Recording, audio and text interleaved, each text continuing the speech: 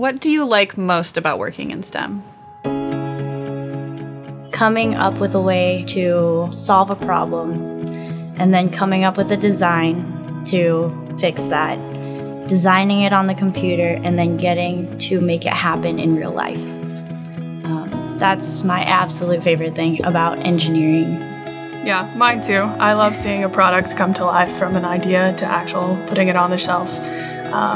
I don't know, I just enjoy the whole process behind that, not even just the mechanical side. I like the challenge of it too, like you're handed something and you're like, yeah, this isn't possible. All right, I gotta make it possible.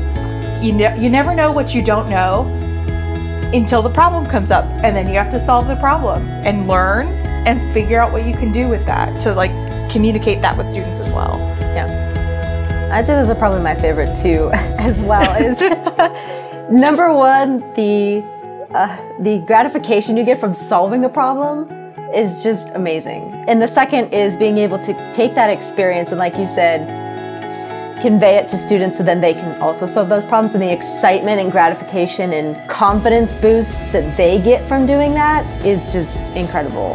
Talking about specifically seeing someone that you identify with do something that you didn't necessarily think was an option previously, and then seeing it then as an option. Do you think on the other side of things, representation can be important to see that someone who doesn't look like you can do something? For example, does seeing women represented in science, is that also important for young boys to see?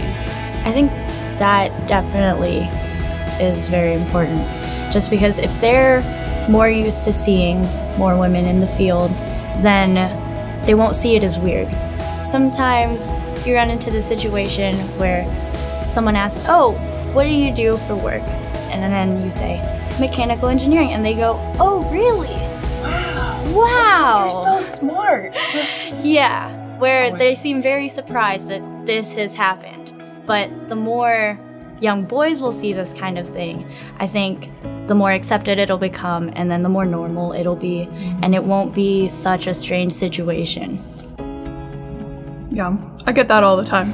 But I think it's awesome, like, for young kids to see, like, women. Like, most women are teachers, you know, like, you don't see a guy teacher that often, but whenever a kid does see a guy teacher, I don't know, it's a little different. But same thing, reverse, like, in college, you don't see as many, like, women teachers. And I've seen it when Lauren and I go to do trainings on very advanced collegiate level information and technology that we're using.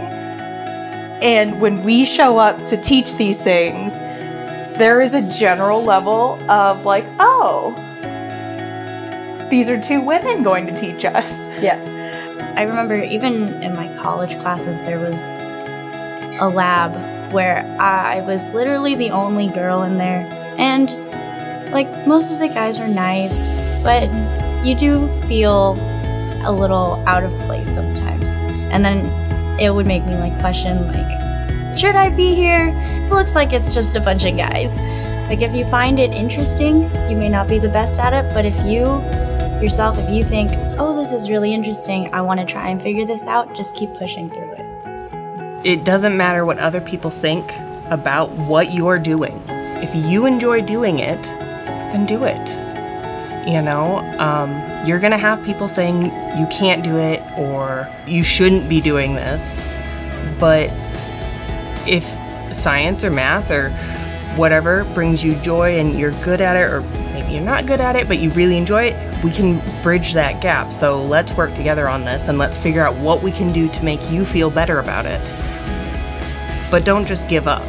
You know, a lot of times girls are discouraged from pursuing field like math or science or anything in STEM, and at least get less support and encouragement oftentimes from society and teachers and parents. So I think helping teachers know how to give that support, especially, you know, to male students and female students and all of their students is important. Absolutely. I think that's a really good way to put that, is that if we can impact all students when they're 8, 9, even as Lauren was saying with like pre-K, then we will see that growth of women, that equalization of the gender balance in STEM fields as well, because we're looking at helping all students as early as we can.